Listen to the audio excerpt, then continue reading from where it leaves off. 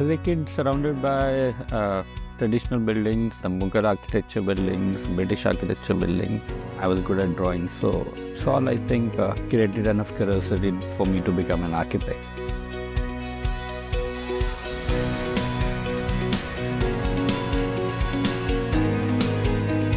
One of the clients came to me. He said, I want a particular theme. I was sending him the designs, but he was not able to communicate what he wants. So he sent me an image in which I think helped me to understand what actually he wants, and then I translated it into my design. So I think that's how it helped me. So that's my first experience with AI. So it can be inspirational, sometimes it can give you direction. A lot of the ways I think it can be used in our design.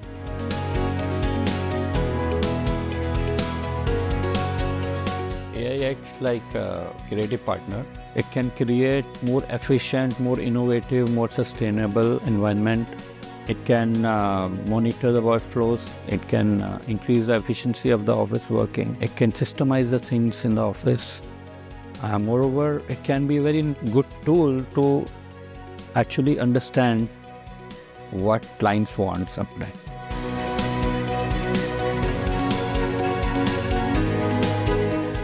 There are a lot of projects, yeah, but we can talk about Khyber, which is close to my heart. So when we were designing, we had studied a lot of local architecture, local elements, local clothing habits of the people, and the colors around them, why they like that color, and their jalis, their woodwork, their walnut, furniture, somewhere the carpet, texture. All those things were analyzed, and then we reached at a design in a harmony to create that Khyber what it is today.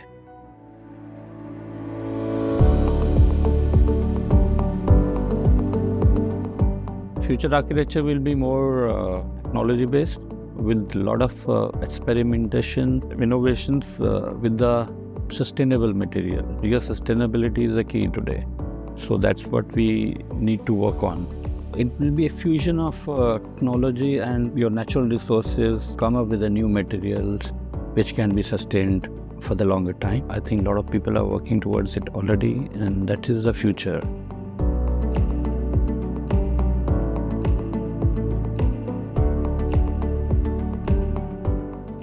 I remember this line by Jaha Hadid, which says, if you want a simple life, if you want an easy life, don't be an architect.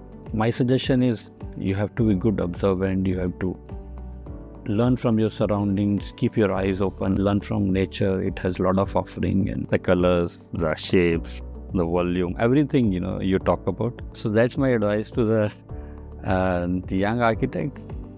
If you really want to become good, you have to really work hard.